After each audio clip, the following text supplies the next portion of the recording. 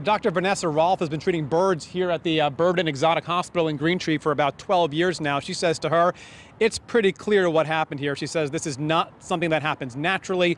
She believes this bird has been abused. Let me go ahead now and go right back to that video we just showed you, and you'll see more of that bird. She has identified it as an ibis, and she says there is no such thing as an orange ibis like that. This is in a business park just off Yamato Road in Boca Raton. That's where the bird was spotted.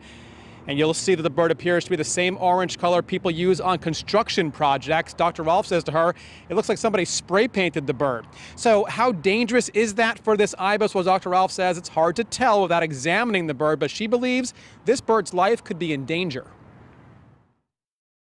Extra weight on the feathers can keep the feathers from working properly, and birds are all about their feathers being in good shape. So the bird may not fly properly, may not be able to thermoregulate properly, get out of way of danger properly, or get rid of the keep the water off of its feathers.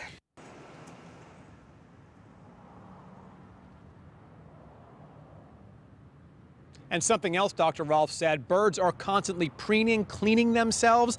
She says it's possible while doing that, this ibis could ingest some chemicals from this paint. Another reason to be concerned about this bird. In the end, Dr. Rolfe says it's just sad that somebody would do this to an animal that clearly wasn't a threat to anybody. We're live in Greentree. Ari Height, WPBF 25 News.